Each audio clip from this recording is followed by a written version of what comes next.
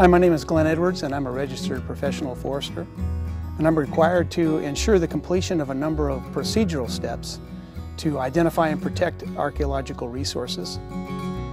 There are several specific procedural steps that are required that we must take to ensure the protection of these resources. One is a records check, and a records check is where we query the Northwest Information Center to obtain known records of archaeological sites within a given area. A second procedural step in the preparation of a timber harvest plan is consultation with the local Native American tribes. The purpose of this notification is not only to disclose to them that there is a project within a certain area of their jurisdiction, but also to allow them input into the project.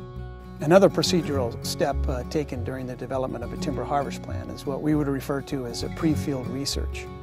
The RPF is to ensure, prior to an actual field survey, that knowledgeable individuals or literature that contains information relevant to archaeological sites is consulted.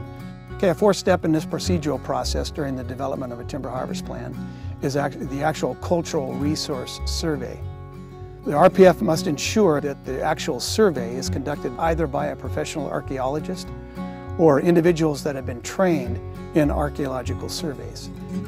At this company, it is our goal to preserve the precious connections that we have to the prehistoric and historic past on our ownership.